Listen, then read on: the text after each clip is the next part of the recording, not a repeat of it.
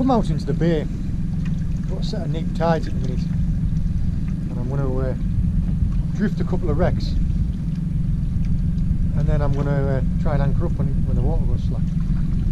Just been feathering some mackerel.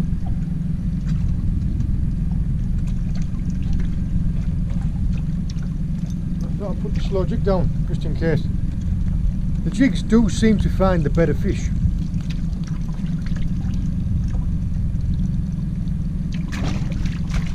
Fish that I've been getting on the feathers have generally been like that size, and the jigs have been picking them up and they've been that size. Let's go and see if we can find a wreck and get some ling out of it. Right now, I've got myself out to a wreck, and I've used some of the fresh mackerel on one of my wreck rigs, my scratching rigs, and all I'm going to do is I'm planning on just lowering down to the bottom and bouncing up alongside the wreck. Now there's a good chance, because you're fishing so close to a wreck, there's a good chance of getting snagged up in the wreck, so you've got to be quite on the ball at the same time. But if you're not close to the wreck, you're not going to catch the fish. We should be drifting back in that way now, so hopefully we'll get to show you a ling. Now ling, they do have quite a positive bite, but at the same time you don't want to strike too soon. If your rod's being wrenched from your hands, get it set, get it away. Otherwise let it have a little bit of a chew, then set the hook into it.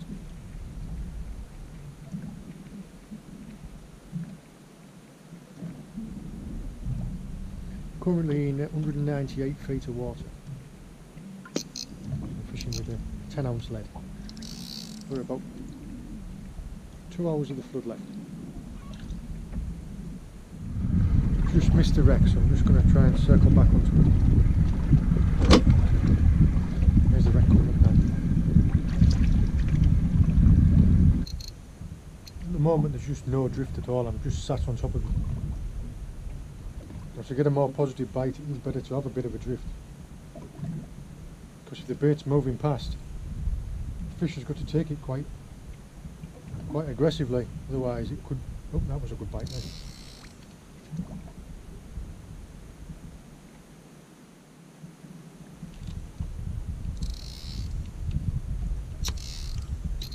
Whatever it is, it's playing with me.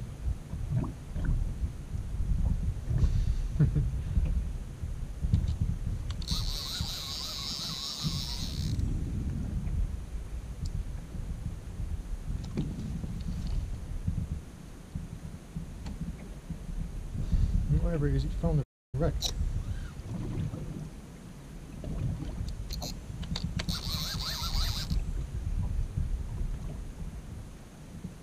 I managed to get moving for a second.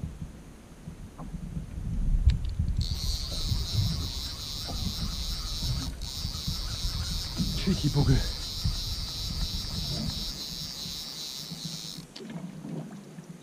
I've had my baits away.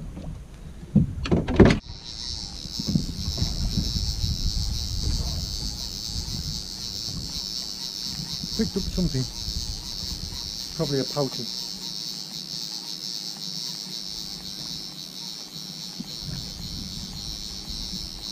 Give a bit of a bite, it's not very big, whatever it is.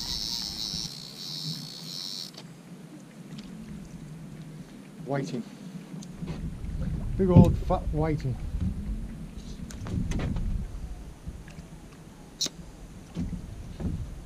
If this wreck's just full of whiting, I think I might move on to another one. And letting the line down, keep your thumb on the spool like that. Otherwise, when it hits the bottom, it'll just overrun.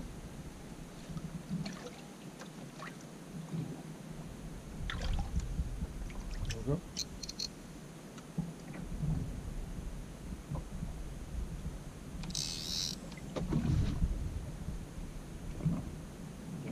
Whiting or something, I've just had bites straight away.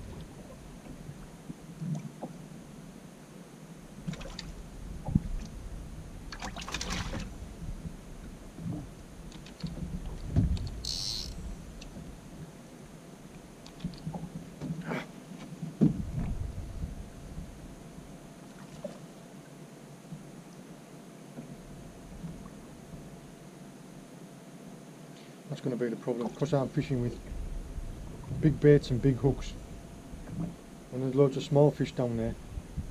You just pull your baits to little pieces and never find the hook.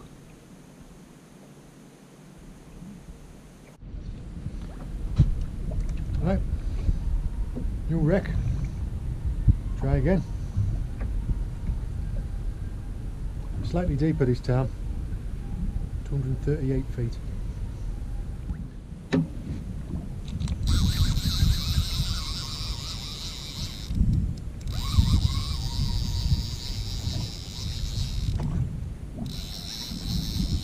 A little bit of weight.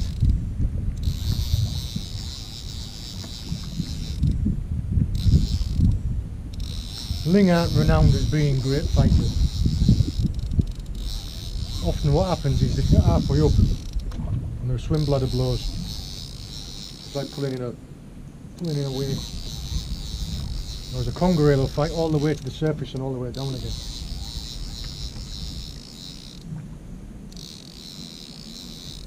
No, just a foul up to whiting. Can't seem to get away from these guys today.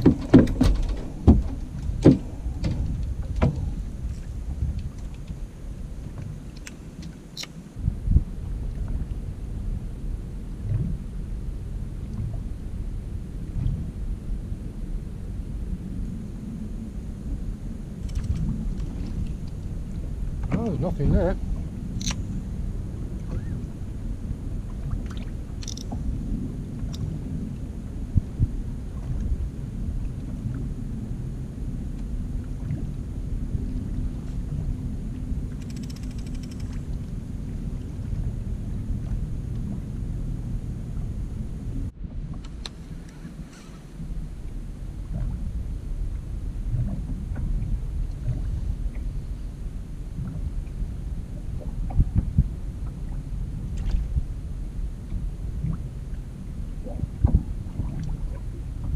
No, do not get back in that wreck.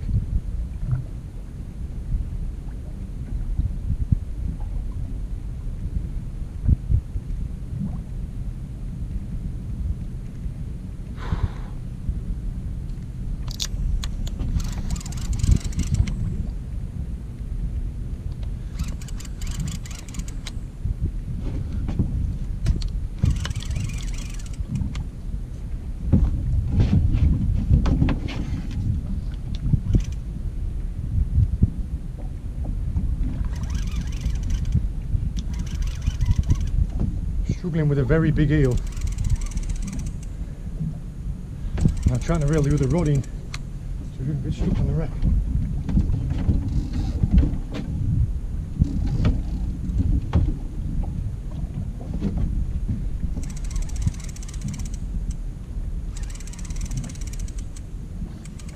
I'm saying it's a big eel, that's what it feels like.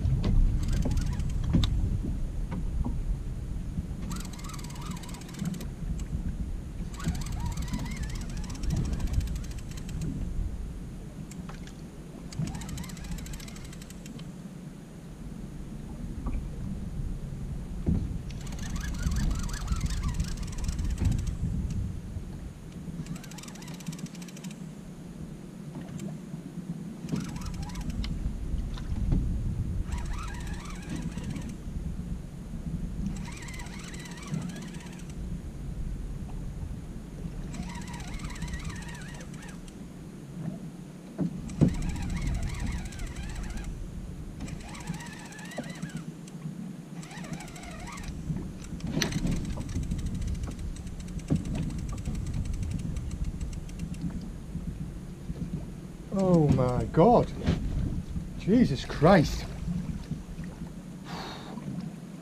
Well, I wanted to catch a ling. I definitely did.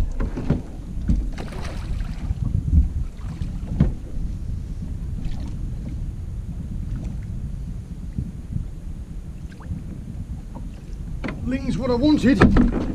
My God, Ling was what I got.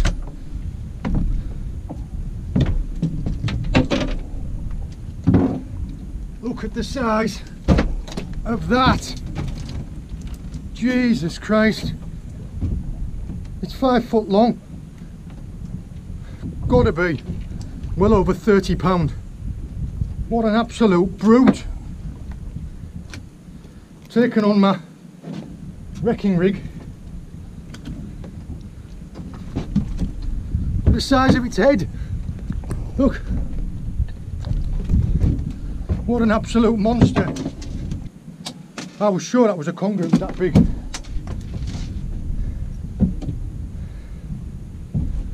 That is phenomenal. Let's get a look out of him first. Why can you never find anything when you need it? T-bar, come on, where's my T-bar?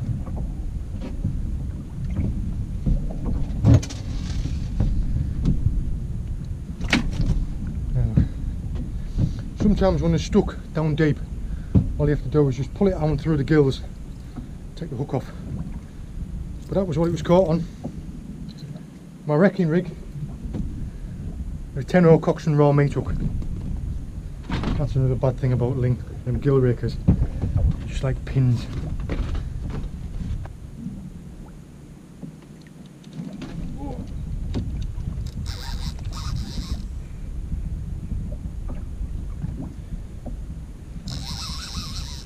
Feels like another good one.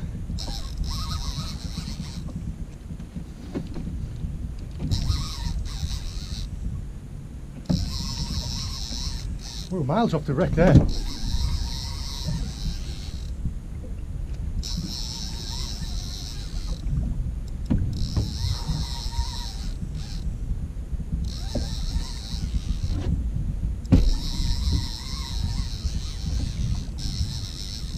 On this one I just had a running ledger with about 3 foot of hook length. Could be another Ling.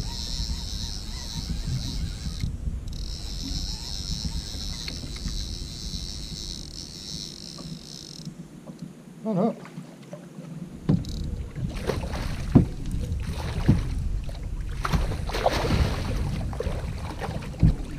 Two for two. Here's your conger reel.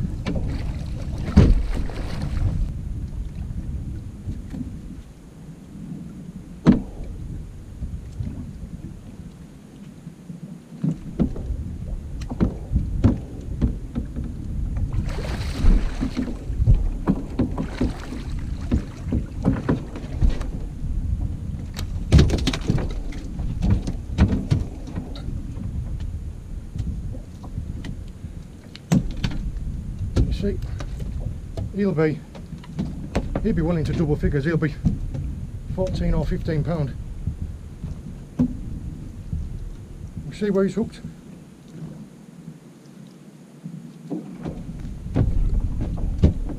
Perfect hook hold. Again, a 10-0 meat hook, Coxswain raw meat hook. Brilliant hooks. Strong as you like. Oh, from my T-bar as well. T-barring these guys off, all you have to do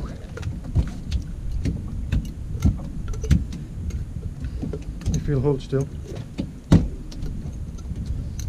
run the T-bar down the bend of the hook like that, use the fish's own weight to drop itself off.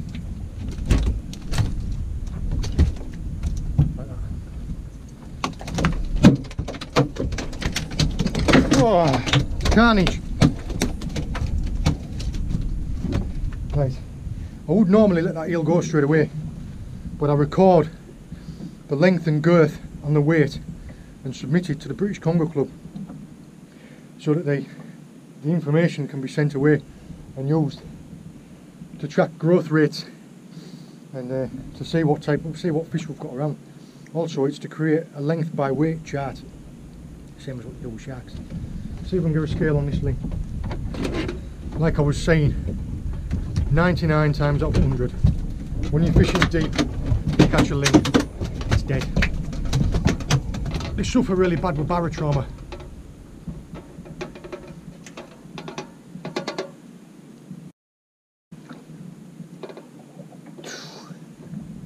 $30, $38, $40, $38, call it £39. Crikey. Whoa, I nearly broke my arm. Give you one more money shot.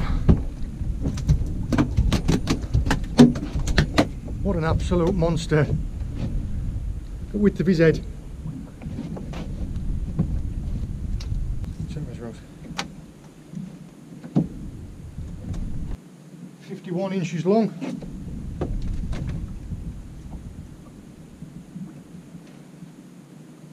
.14 girth.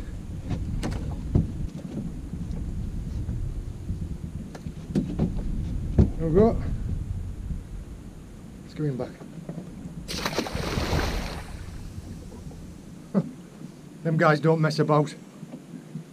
Whew. I think I need to sit down.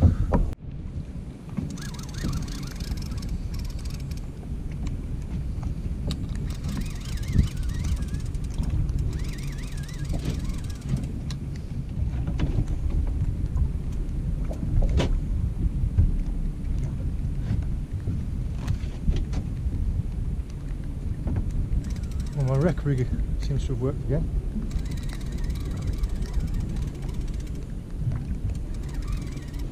When you get a fish moving, if you can keep its head going in the right direction, if you can keep its head going towards the surface, you don't have too much trouble with it.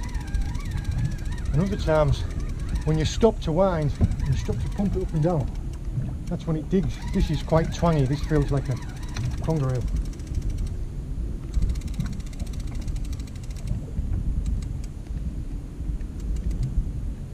Oh no.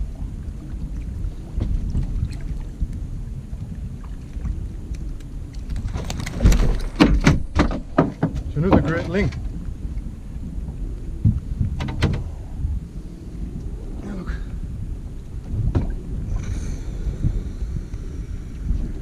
You can see, look, it's taken top hook of my wrecking rig. This one will be about £10. It's a shame really, because after that monster I don't really need another ling. See if this one will go back.